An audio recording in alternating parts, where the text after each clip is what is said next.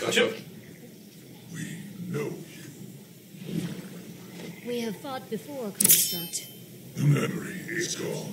Round 1. Fight. All right. Now, let's go ahead and start with, like we've talked about before, every single Mortal Kombat character, you still have that flavor that's always been there with characters, and each variation adds a little touch to it. So let's talk about the stuff they share within. Exactly. So, common moves with Kitana, her probably most signature moves this series are fan toss. There we go. Yeah. That one's really effective. You do the EX version, you get a double fan toss. And you can also do an air version of that. The air version is one of her core moves, especially for combos, because it suspends characters in the air for a little while. Absolutely. You know, it's kind of some classic Kitana combo building, Right. If you will. You also got your fan lift.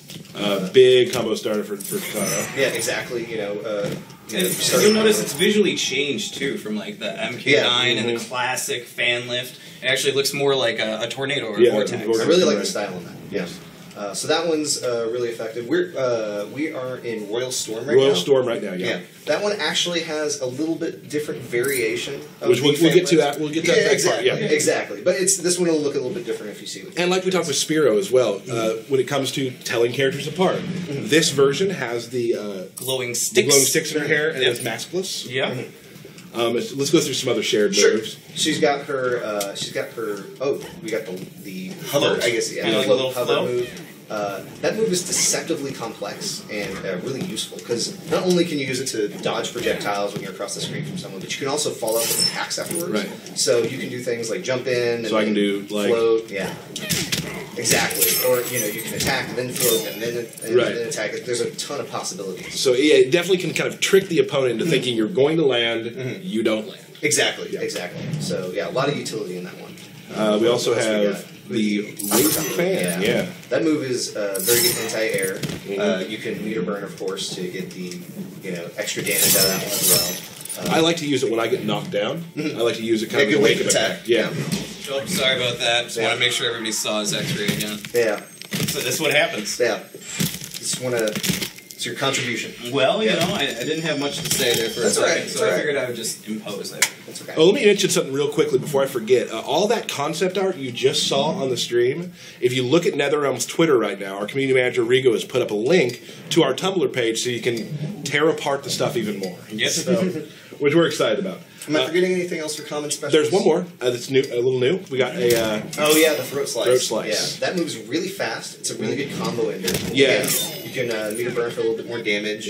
That one's a good all-around, like, I'm finishing off our juggle. I want to threaten space kind of at mid-screen. It comes out so fast that you kind of always have to be watching out for it. So yeah, you can definitely, I like to use it in enders and such like this, which I missed, so whatever. Tyler, don't show off all your goods. Sorry, I need to stop doing that. Come on. But and we also talk, those who don't play fighting games a lot, there's a term we use called footsies. Yes. And footsies is kind of a way to always be sort of like in the range where your best move is right near them. So this move, this move right there is great when you're just at mid-screen trying to fake them out a little bit, and then boom, you hit. Yeah, if you can predict where they're going to be, that's a very dangerous move you can threaten. And if they're trying to backdash on you, you can easily catch them there. Exactly. A lot of utility for that move. Now let's kind of go into Royal Storm's differences. Yeah, Royal Storm is probably my favorite trait of all three of hers. Which I think is funny because everyone's always like, oh, well, there'll just be one trait everybody likes. Yeah.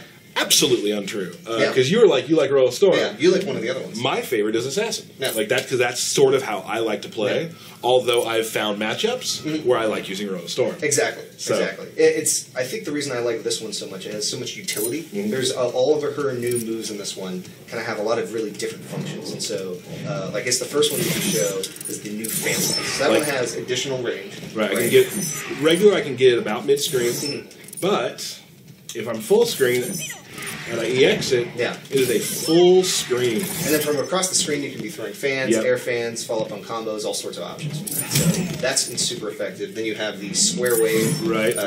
Square wave attack. Great for getting in or also getting away. Yep. I'd say this version of her has the most airborne moves. She has the the float. She's got the square wave in the air. She's got the fan toss. You can build a lot of combos that way. I would say this move really controls controls everything above you. Very exactly. She's very threatening if you jump. You don't necessarily want to jump mindlessly. She also has this, which Derek, I believe, I picked somebody without a projectile. picked a character without a projectile. We can kind of. Don't worry, we'll see it later. Yeah. This is one of the best reflects I've ever seen in a fighting game. So you can actually hold it down. So if, like, you were talking earlier to me about Cassie Cage. Yeah, Cassie Cage has her EX gunshot move, has multiple projectiles. You don't just reflect one, you can reflect all three back if you keep holding it or timing correctly. And it's any character that is throwing multiple attacks at you that are projectiles, you can be incredibly dangerous across the screen. So this whole build could be kind of effective as a zoning build, right? If you're throwing different kinds of projectiles out and bouncing stuff back. I like to use it as like an anti-zoning build. So if someone's trying to just stay away from me, And by build, you mean variation. Yeah, variation. Right. Sorry. No problem. So I can use a variation. This variation to say, no, you can't just stay away from me. You have to come at me, and then I'm controlling the game. Excellent. Yeah. All right. Let's move on to the next one.